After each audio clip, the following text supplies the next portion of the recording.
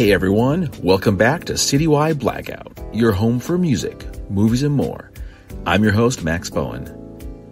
For this episode, I sat down with Michael Cooke, whose career in the stage and screen was well underway, including a role in a new Netflix movie, when COVID-19 brought all this work to a screeching halt. He decided to use the free time to learn the skills needed to break into music.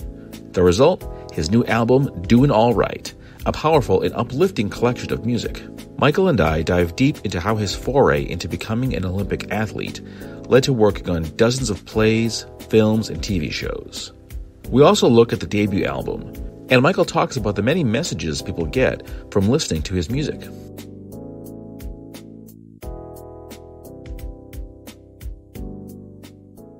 My next guest, well, between Hollywood, between music, he is certainly a busy man. Michael Cooke joins me. Michael, welcome to the show, man. It's great talking to you. There are like a million questions I have for you, dude. Man, it's great to be here. So to start things off, let's do a little bit of a background about you. So your earlier ambition was to actually join the Olympics. Just a small thing, join the Olympics, no big deal, right? What happened that you had that as your goal? Tell you what, that feels like a million years ago. Really? It really does. it really does. I suppose, when I was really young, particularly in Scotland and the UK, I think it's the same in America as well. It's kids with any sort of athletic ability, you're sort of pushed in that sort of direction, and I guess I was sort of pushed in that direction as well. I think, in fact, my folks, they pushed me to try so many different sports. Like, first of all, it was soccer, then it was rugby, and then I was out running with my dad, and he says, "Do you fancy joining the local athletics club?" I says, "Why not?" And I went, and I found ourselves pretty good at it. So things sort of developed, and all of a sudden I think everyone gets a sort of, you get put on a pedestal almost. That's the sort of expression we use over here, and it's like, right, this is the aim, this is what you can go and do. And I think from the age of 13 up until about the age of 18, everything was geared towards going to the Olympics. In fact, I left school the last two years that we've got of high school here. I'd left and went to a sports school. Now, there's an Olympic silver medalist. In fact, I finished second to Michael Phelps in the Olympics in 2012, Michael Jamieson. He was a year above me in school, so that was like the sort of level of guys that I was surrounded by. And you know what? I think you get to a crossroad in your life, whether you decide, look, is this going to be a way of life for me, or am I going to be tempted by other routes? And I think it just didn't quite work out with the athletics. So at the age of about 18, I was sort of left with nothing to do. Didn't really know what to do with my life. So I left school and I didn't really have anything academically. So I tried a load of different jobs. I tried being a carer. That really wasn't for me. I worked in a takeaway shop. That never really worked for me. So I decided, like, how can I stay connected to sports, but also, like, try and make a career, like, have a living. And I went to a sports college and decided that I was going to become a coach.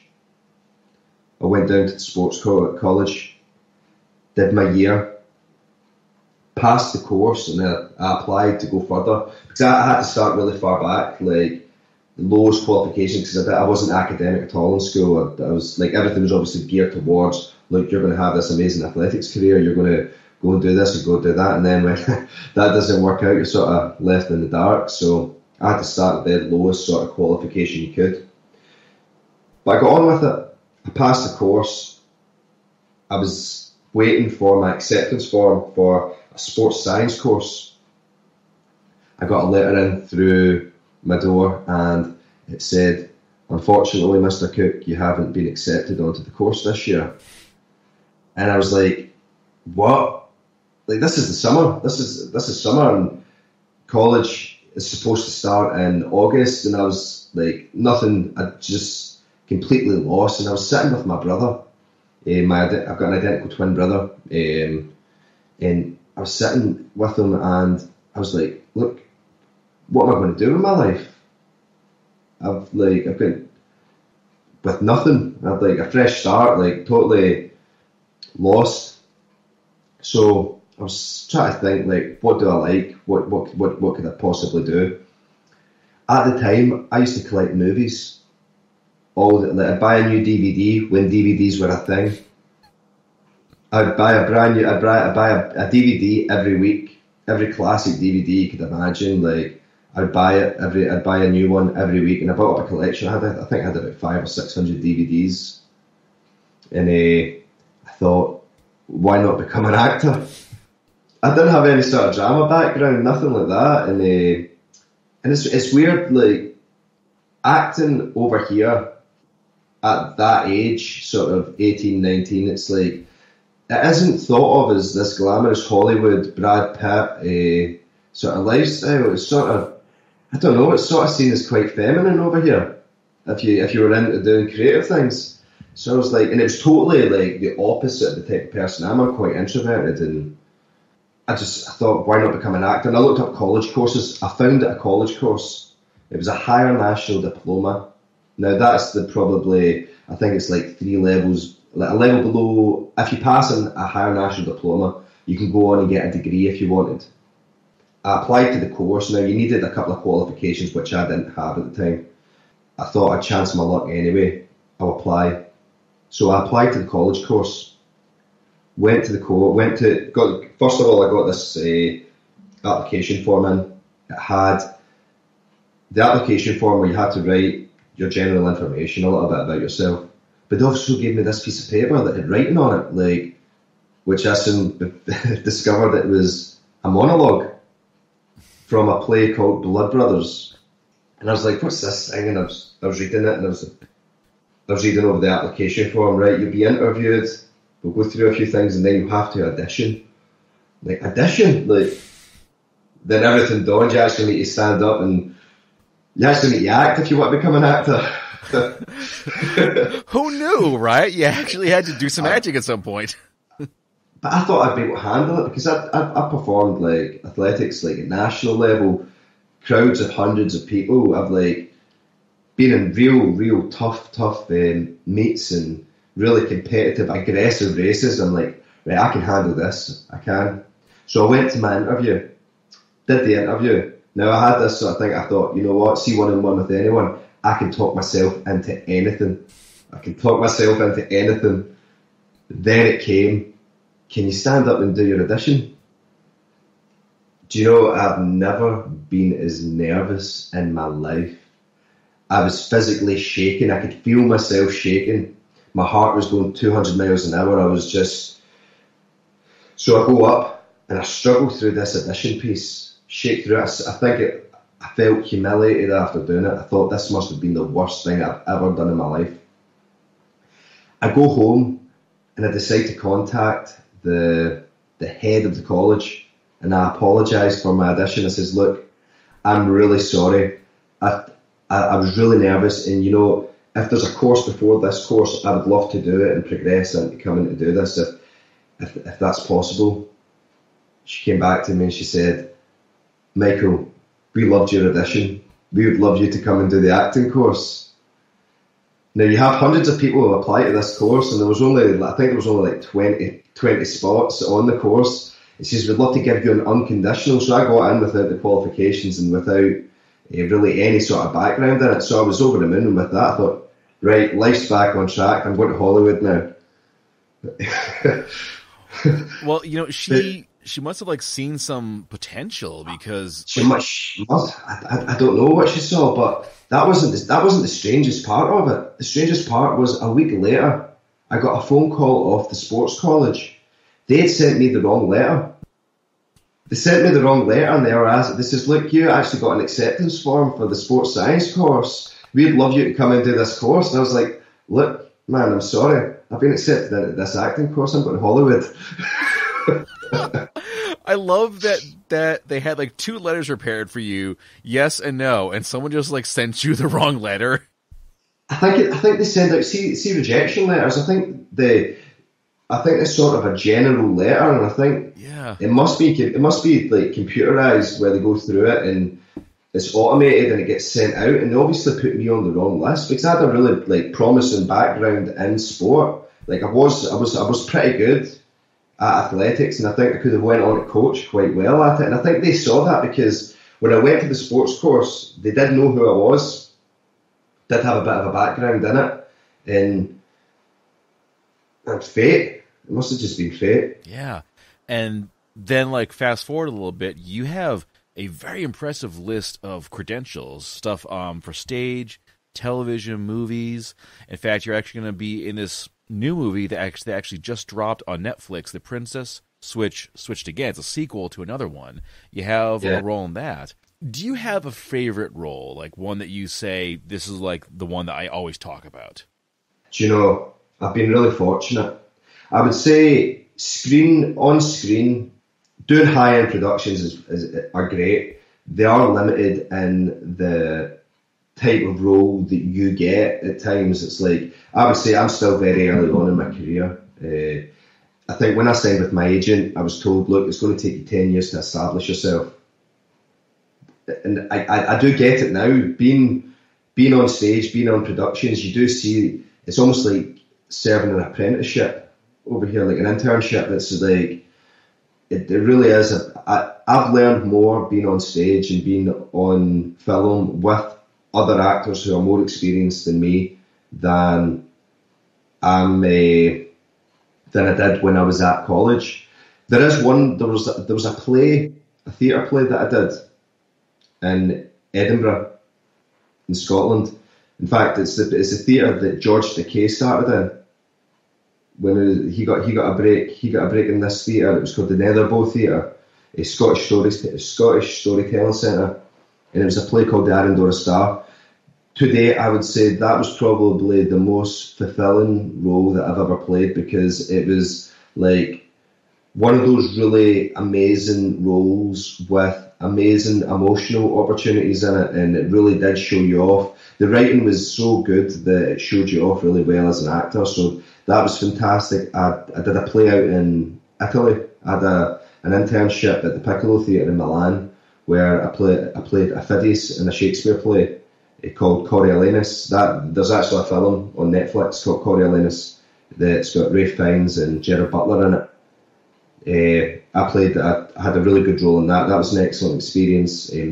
Now You See Me Too, that was a fantastic experience as well. That was actually probably my first opportunity on a set that was of that size. That was a really incredible experience. But man, it's just I think you get so focused on the work when you're doing it, or you get so focused on doing a good job that, Joe, you've got to remind yourself to enjoy it. Like doing like the Princess Switch. I think I had a couple of lines in the film.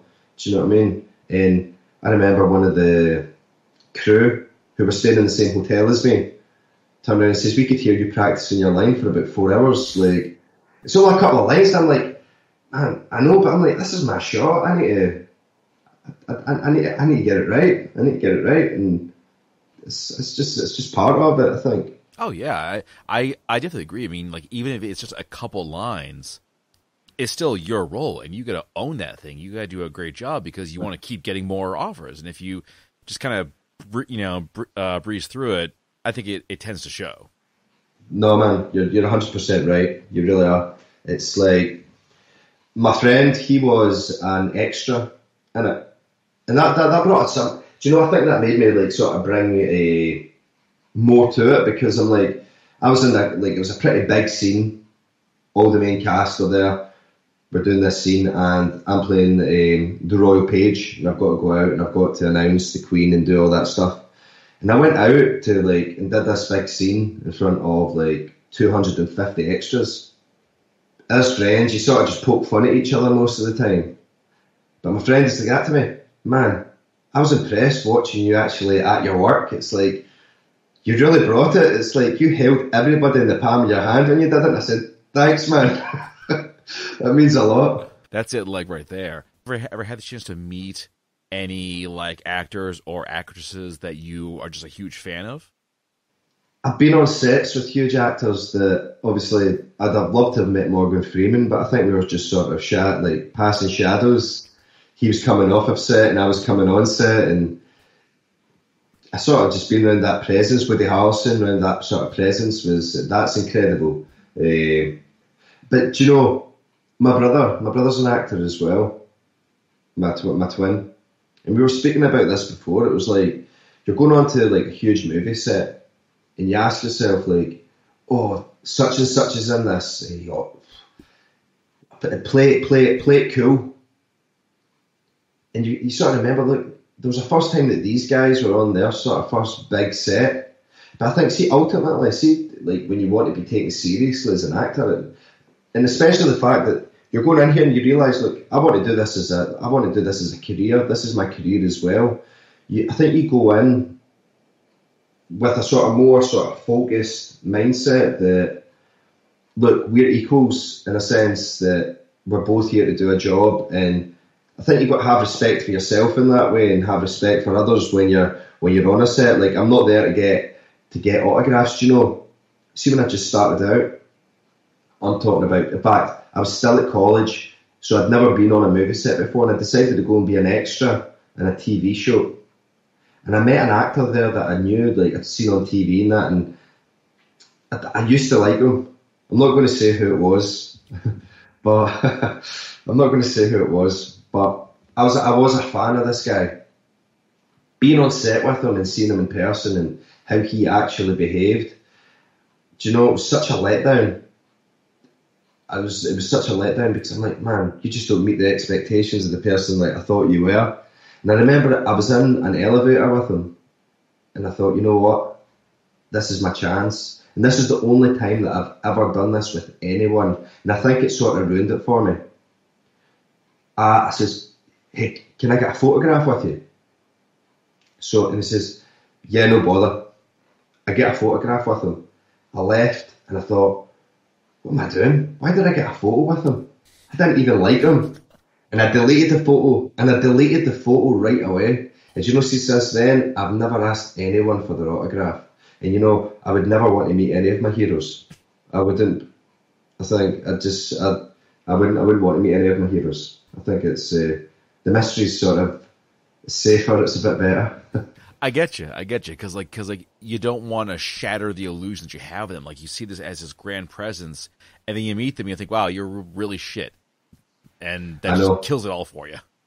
Although, and I definitely think I've had the best results from performing when I sort of made a decision with myself, like a pact, like, look, go in. See, when you're on an acting set, an awful lot of the time, you find that a lot of the supporting actors will swim towards the main actors, or try and be part of the group, or trying to do that. And now, I'm not saying be ignorant and ignore everyone. What I'm saying is have a wee bit of self-respect. Remember, first of all, you're there to do a job.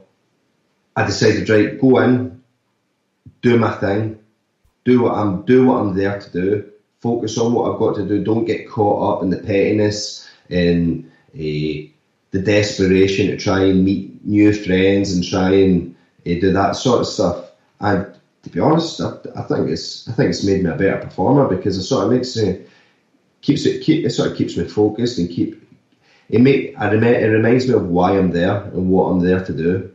Do you know what I mean? First and foremost, you're there to perform, and that's what they're paying you for. I like that approach, like, because you're not there to get stuff for Instagram. You're not there to get autographs. You're there to do a job. It's like, this is what they're paying me for. I'm gonna show up. I'm gonna do the work, and that's it. Yep. But speaking of like like heroes and so forth, is there someone that you would absolutely love to work with, like your like actor or actress bucket list? You almost get not intimidated by it, but you know, I'd love the challenge. See guys like Casey Affleck, Ryan Gosling, like Drive is like probably one of my favourite films of all time. These are the guys that I've watched their performance, and they're so subtle and so impactful at the same time that, you know, I look at them and I go, like, that's the aim. That's where I want to be. That's what I want to do, is be in those types of films. It's like, do you know what it is? It gets me. You see scenes in films. Like, have you ever seen Manchester by the Sea? Now, there's a scene in this. This guy, like, I don't want to ruin the film for anybody, but this guy goes through this really horrible experience, the worst experience imaginable for a guy in a relationship, and he bumps in with it. He had a wife and stuff, and they've split up because this horrible thing happened. And they meet after not speaking for years, and they try and talk to each other. I swear, honestly, it's like you could barely watch the scene. It was so intense, like, and it got me. I'm like, man, that's what I want to do. Ryan Gosling in Drive, just the look he gave the actress when he was in the lift before he realised, like, look, you don't change, and he turns back to his old life. It's like conveying a whole story and a whole character in a look.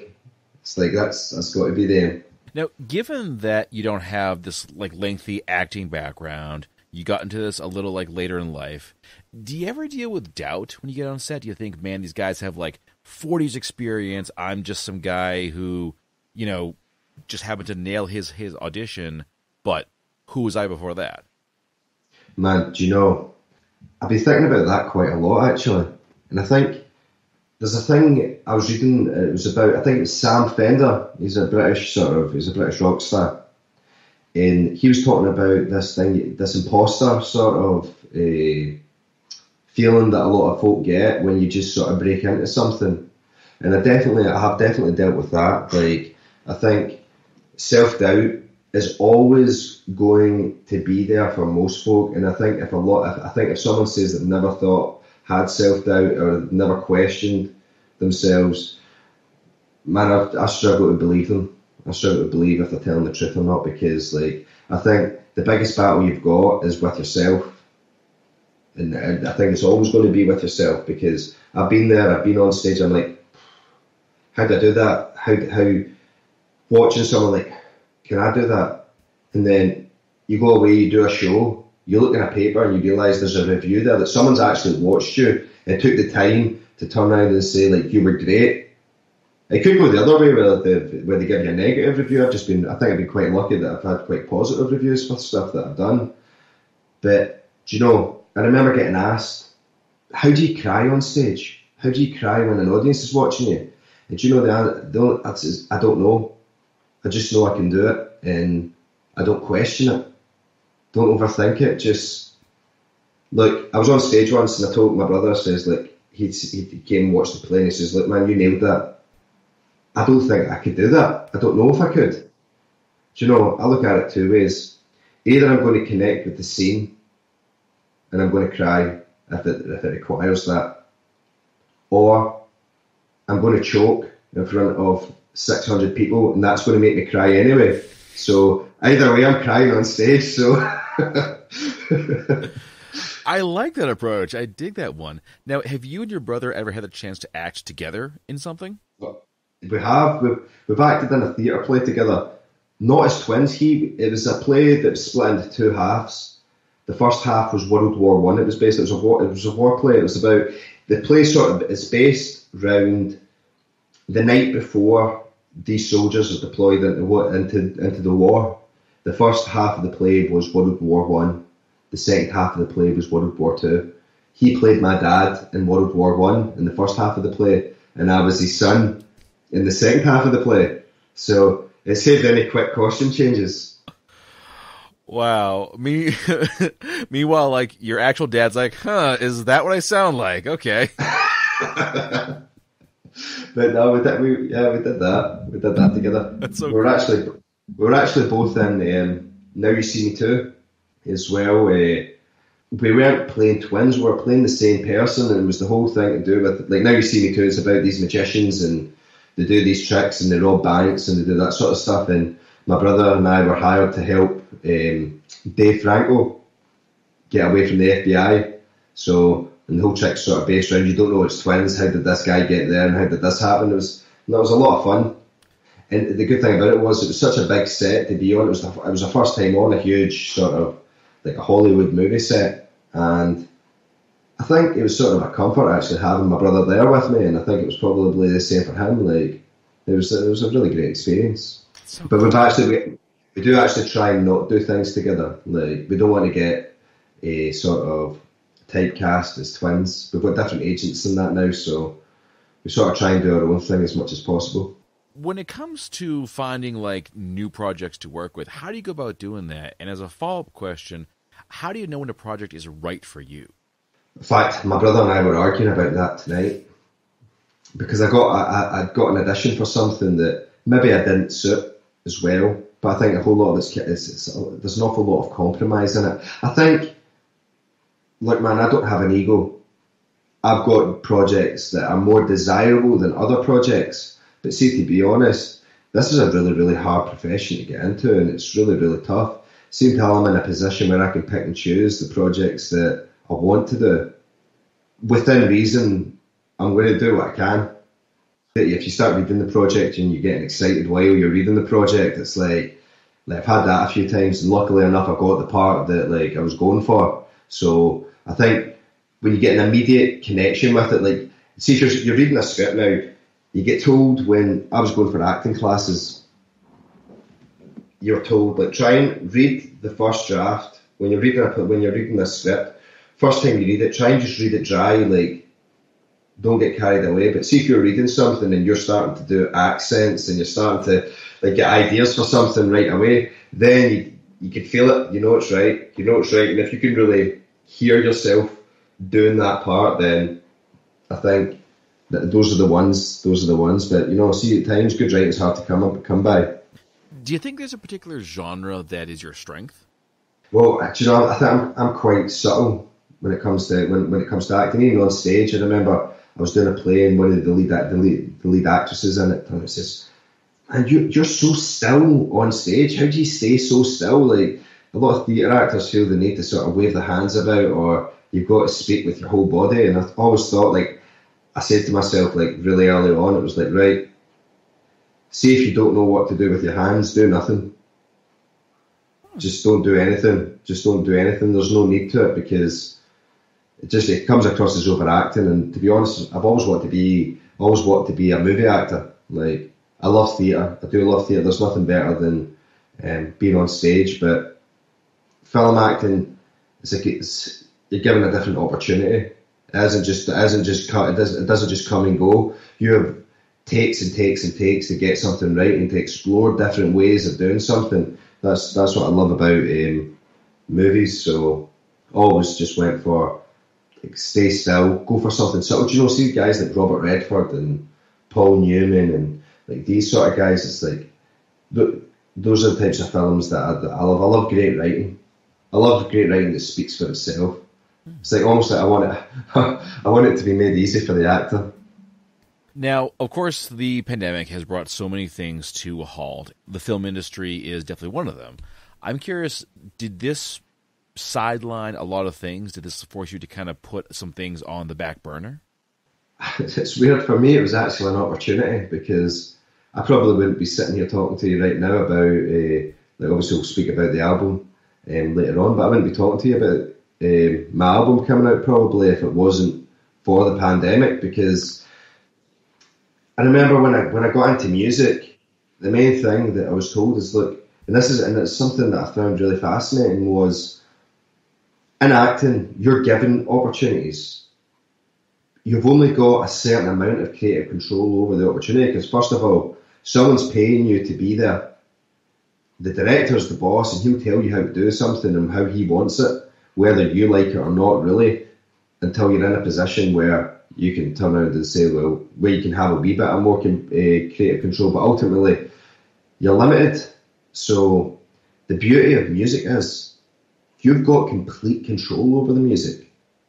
You've got complete control. Like, literally, if you write the songs, you sing the songs, you go to a studio, you get a producer, and it's like you're in the driving seat. So although the acting door shut this year, because the industry pretty much just fell flat in its face. It's just nothing was getting made, nothing at all. Like, I think I've had 2 auditions this year so far, because there's just been nothing. Like, and the problem is that you've got, when roles are coming up, they're looking for actors in that specific area. It's a lot easier when you can travel for roles and you can travel for things. Like, things are really, really limited. So I decided to focus my energy on the music this year and sort of push towards it and focus more on, right, finish this album, get this album out, promote this album, and when the acting door opens up again, then you push that. I've got an agent, she's great in London, and she'll constantly be pushing stuff for me, but I'll be honest, at the moment I hadn't been as productive as I was at the start of the year, and it was purely because I knew the opportunities weren't there at the moment. Do you know what I mean? It's like, you could write to every casting director in the country and it's like, look, there's nothing here for you. I spoke to my agent about it, and you've just got to take it on the chin. There's no point in trying to wish it a different way. You've got to just take control of what you've got control over. Mm-hmm. Then let's talk about the album, Doin Alright. Just dropped a little while ago. This was amazing. I absolutely loved the album. Thanks, sir. When it came to going into music, though, did you have to do a lot of learning to kind of get yourself up to speed? An awful lot of learning. The reason I got into music was because I remember when I started out in my acting career, I'd got signed off a good agent in Edinburgh. It was one of the better agents in Scotland, and I remember auditions could be few and far between when you're with a slightly smaller agency. So I wrote to a casting director that I knew and asked for a bit of advice. I says, look, this industry is really, really difficult, especially for a young actor, and you get an awful lot of the rejections. First of all, is hard to deal with. Secondly, auditions can be few and far between at times. Like, you can go 2 months without even getting an audition. And I says, how do you keep your sort of keep sane almost? Like, how do you keep sort of mentally focused and sort of mentally in line? And she said, stay creative. Whether it's writing, whether it's music, whether it's even working in a theatre, stay in touch with it. Because what I didn't realise is, like, when you go to audition, and if you're not being auditioned consistently, you're cold when you go to the audition. And by the time you finish that audition, you're like, right now I'm warmed up, I want to do this audition. And you're ready for the audition, but then go for another month without getting an audition. So it's like, you've always got to stay sharp, you've got to stay focused, you've got to stay ready to for when the sort of opportunity comes. So at the time I thought, well, I love music. I've always loved music. Grew up in a family who loved great music, like 60s, 70s, 80s, sort of really, really eclectic, different styles of music and that. And I grew up listening to like Bob Dylan, Neil Young, the band, that sort of folk scene. Then there was the rock scene. You've got AC/DC, Bruce Springsteen. You've got all that sort of stuff. And I thought, well, I'll start learning the guitar. That'll keep me creative, learning an instrument. Plus, it also helps you with your acting career as well, because, like, first of all, roles for actors that can play instruments, like, that it's a skill. So I learned the guitar and thought, I'm going to try and sing a song. And I think a cat sounds better. It really did. It sounded an awful lot better. Because I didn't have any concept of key. I had no concept of key. So when I went on and got chords for a song, guy who sort of changed my life, Marty Schwartz, was the guy that I learned how to play guitar off of on YouTube. He taught me how to play chords, he taught me how to play, and it was all 4 chord songs. It was really, really, it was an amazing, it was really excellent t-shirt, taught you strumming patterns and stuff. But I'd try and sing the song and I couldn't sing it. I thought, man, I can't do covers. I just didn't have any concept of, wait a minute, you get this thing that's called a capo, and you can move it up and down the fretboard, and you can change the key that you're singing in. But I remember I was just sitting and I thought, for a laugh, like just for fun, I just thought, I'll try and write a song. And I wrote this wee sort of blues song. I thought, oh, that sounds alright, I'm singing that a wee bit better. And I went into my dad, because he's brutally honest with me. Like, he tells me everything. Like, you should have heard his reaction when I told him I was going to do acting. Like, he couldn't believe it. Now he's the most supportive guy ever. But I played this song for him, and I could just see his face after I'd done it, and he's like, "That was excellent. That was really, really good." I thought, I think I'm going to start writing songs. I think I'm going to become a musician as well. But I love music. It's like, people ask you an awful lot of times, like, about music and about writing songs and about doing that sort of thing. But see, to be creative, I sort of discovered, like, see, being creative, whether it's an actor or a musician, it's a way of life. It, like, it isn't a pastime. It's like, you've got to sort of live and breathe it, like, every day. And my brother, he would play the guitar, but he'd go away and he'd play it for, say, 30 minutes one night. And he thought, right, that's me practicing. I says, man, I didn't practice. I played. That's what it was. Like, I could sit and play for 3 or 4 hours, and like, time flies, and you just, like, you sort of live and breathe it, and it's just, yeah, man, it was like getting into sort of the musical journey. And I found that I sort of had an ear for sort of, I think, see, listening to guys like the Beatles, I always remember getting told, it needs to be melodic. The music needs to be melodic. That is the key ingredient. It's like, if you've got a bad song, you can make a bad song good if it's melodic. You can, at least if it's melodic, you've got something to work off of. I sort of took that approach with it. And then it just sort of grew arms and legs, man, and it's just... I love that you basically got into music because, like, acting was, temporarily put on hold. It's like, okay, I'm going to do music now. I'm going to just, jump into this thing. And a year later, you've got a new album. Not even a year, actually. Maybe like 6 or 7 months later. New album's out there. It sounds awesome. When it came to singing, though, I think your singing voice is phenomenal. Like, how'd you learn? I think, again, it comes down to the key that you sing in. And I found that there was a range, like, my voice, I can sing here. And it's when you're writing the song, it's just where the song, it's just the way that it comes out. I think, and I think being an actor, you sort of need to manipulate your voice into, like, whether if you're changing your accent, if you've got to do an American accent, or you've got to do an Irish accent, or an English accent, or whatever the accent it is you need to do, you need to manipulate your voice to suit the dialect, and most importantly, it needs to sound as though it's coming from your mouth when someone is looking at you. It can't be put on. And I find that the songs on that album, like, a guy goes, man, your voice sounds different there from what it does there in that song. And I'm like, I know, I can't explain it. It's just, when I sort of write the song, say I'm playing in the key of E, see if it comes out and it just sounds right. Sometimes it just comes out right and it sounds in key and it's like, right. Other times it doesn't. I go, right, it sounds a wee bit low for me and my voice is struggling to get it. I'll move it up a little bit. And a lot of it's just trial and error, to be honest. It really is. It's just trial and error. I think a lot of folk think you wake up one day and you just do this thing and it's like, it sounds amazing, it's the end product. But I'll tell you what, it's a really hard journey when you're getting there. It's like, it is really, really, it's a tough road. An awful lot of failures and an awful lot of things not going right. And then eventually, if you're lucky enough that it comes out right, then go with it. Exactly. How did it feel when the album was out there, when you finally put it out there? It was a bit of a relief, almost.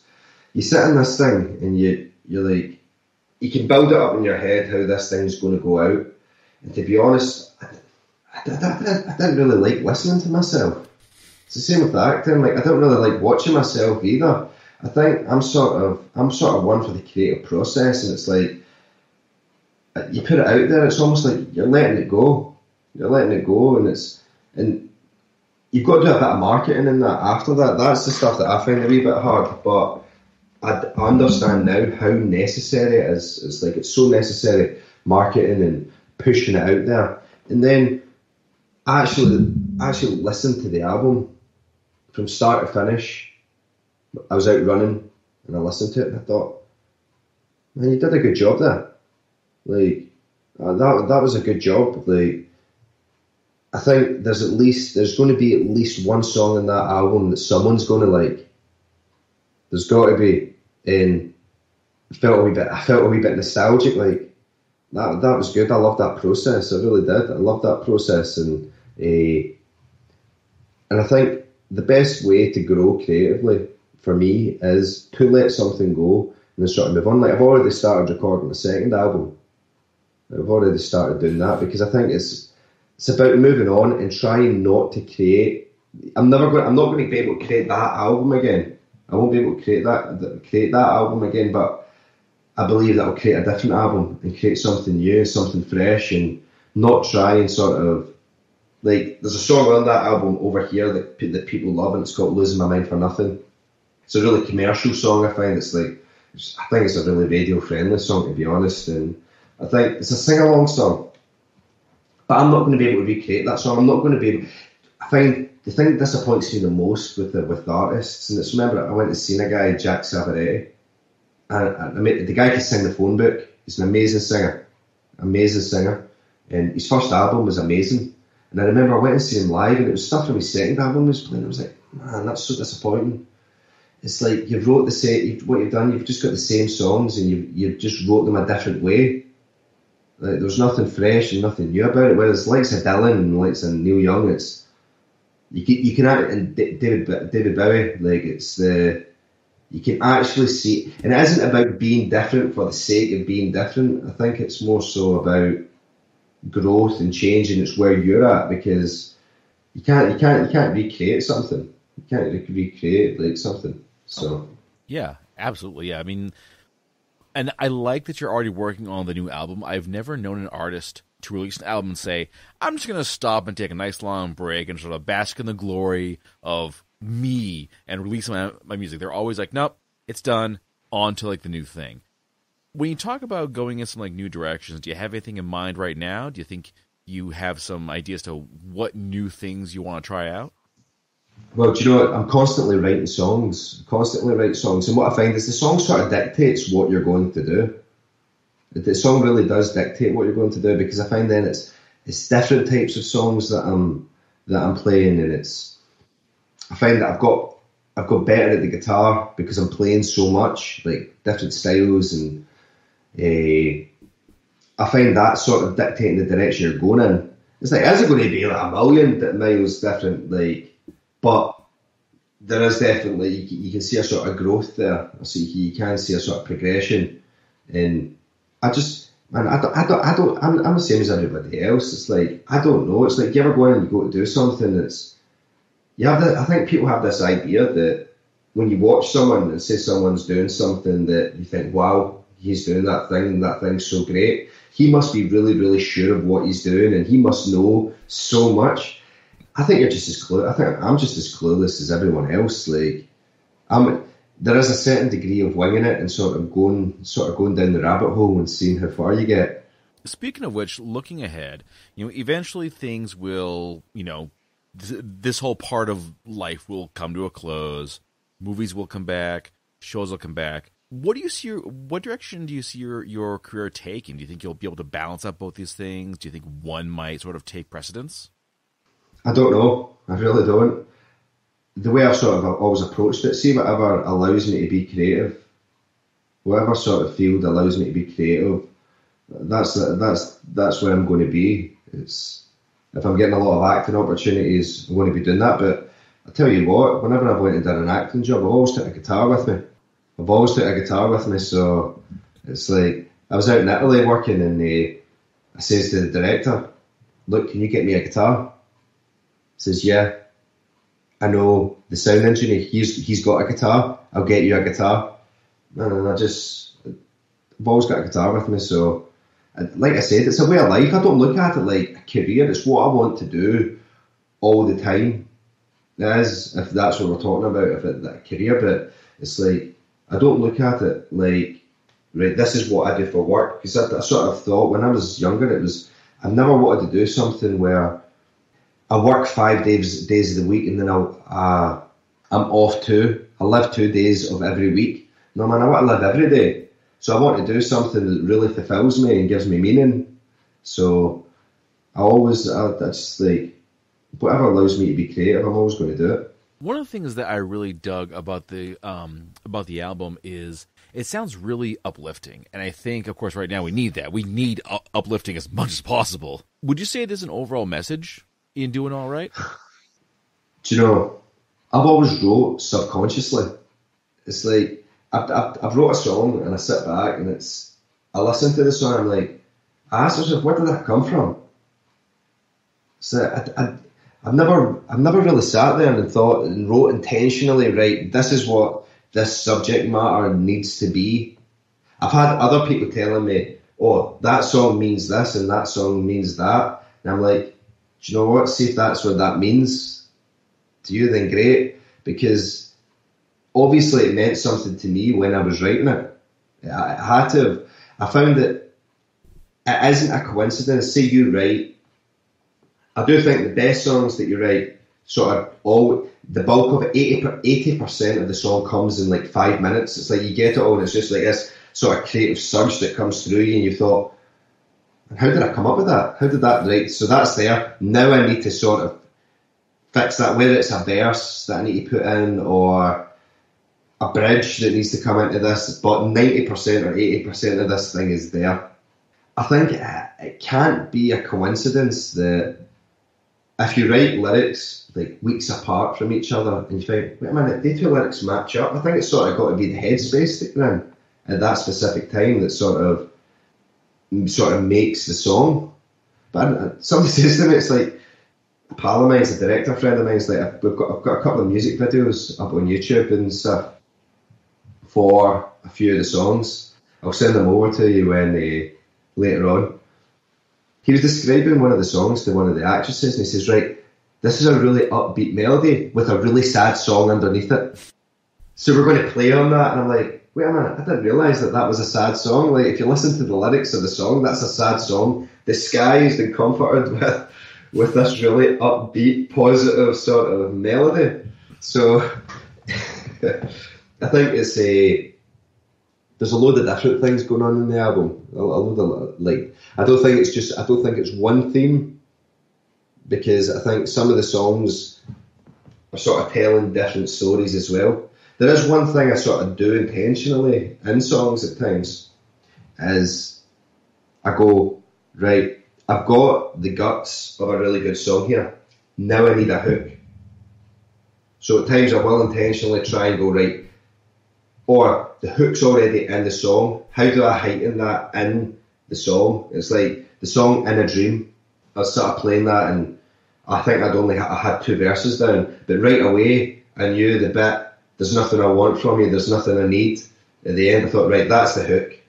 Right, now intentionally, we need to fit this in throughout this song so that sort of stands out. And that's the thing that sort of catches, like, it will catch people when you're playing it, when the song's being played and when they hear the song. So I would say that part of it was quite intentional. One thing I was really curious about, do you find that there's any correlation between acting and music? Do you find those two worlds really cross at all? 100%. I think they're totally intertwined with each other. Although there's one very, very specific difference that it's weird, and it's sort of a critical difference, because I didn't notice it until I performed live as a musician. You're totally vulnerable when you're a musician because you've got to be yourself, whereas when you're an actor, you're a complete fraud. So that is a slight difference when it comes to acting and music. But being creative, I think it's the same as a painter, it's the same as a dancer. It's expression. So, well, some acting stuff's expression, some isn't so much. But ultimately, it is. Plus, when it comes to acting, all they're seeing is the finished product. They are not seeing all the takes it took to get there. With music, when you perform, one shot. That's it. And do you know, it's so easy now, like, with music do you know what? I've been watching, I don't watch an awful lot of TV. I'll never watch TV at night, like, say 10 o'clock at night before I go to my bed. I'll maybe put on a film, or I'll watch a documentary or something. I've been watching a lot of music documentaries, and I was watching Tom Petty's. Love Tom Petty. Yeah, that guy had he had the ear for rhythm and he had the ear for melody and great songwriting as well. Fantastic artist. And what they were talking about was when you used to record with tape compared to recording digitally now. That's why you've got so much shit out there now. It's so much absolute garbage out in the music world now. And it's because what you can do is you can manipulate someone's voice, first of all, like auto-tune. And even worse, it's like you get stuff that's auto-tune, but it doesn't sound like auto-tune now, where they can move your voice up and down. If you can't sing in time, they can move your voice over, they can move the music back. When they played on tape, they couldn't do that. They couldn't do that, really. So it was like you had to be a musician to do music. It was like, I mean, it was a guy, who was it sang Jesse's Girl? Somebody Springfield. Now, they were talking about him getting his break and them picking Jesse's Girl for it to be single. He went in, he could play guitar on that pretty well, but he went in and the producer's like, we don't like how you play guitar. We're getting somebody else in to play guitar for you, so you had to get a session musician. You didn't get away with it, like, you have to sing in key, you have to sing in time, you have to be a musician to be able to play music when it was that. So it means you had to practice more. Nowadays, obviously, everything is just, because it's digitally done, you can make someone sing, you can make music sound well without a whole load of musicians. It's that's what makes it different. Whereas on my side of it, I just thought, like, I want to be able to sound live the way that I sound recorded, so to stay authentic with it. But with acting, I'd say that's the big difference between theatre and film. I've worked with some film actors who says, "Man, I couldn't do theatre. No, I couldn't do that."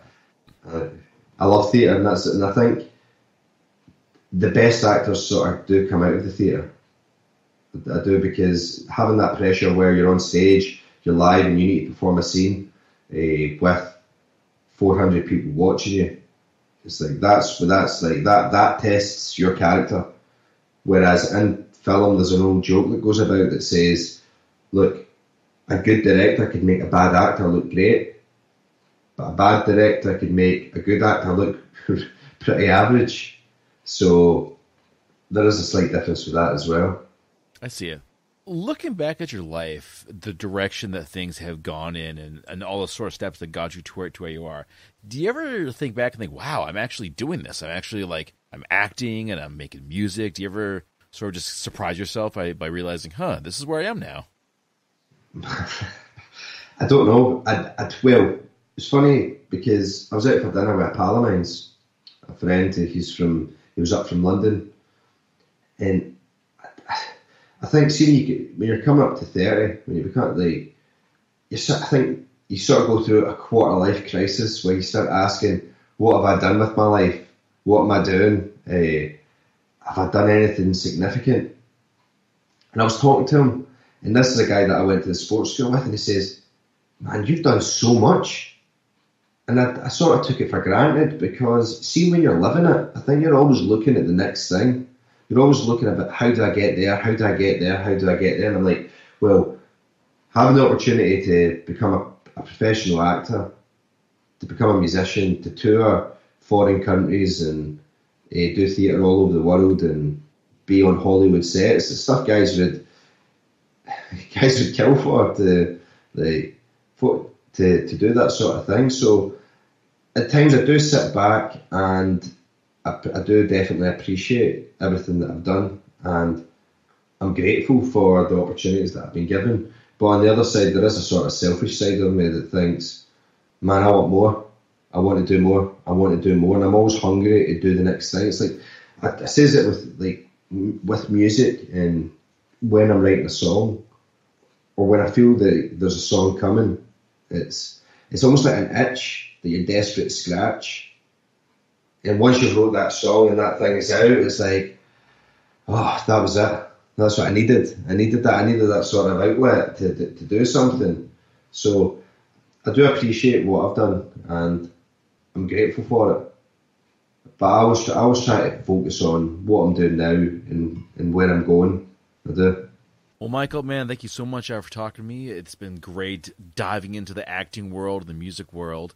Definitely look up Michael Cooke, Doin Alright, on Spotify and SoundCloud. You can follow him on Facebook under Michael Cooke Music.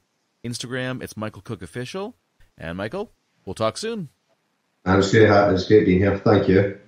Hey guys, what's going on? This is Brian Murphy from One Time Mountain, and you're listening to Citywide Blackout with Max Bowen. Rock on.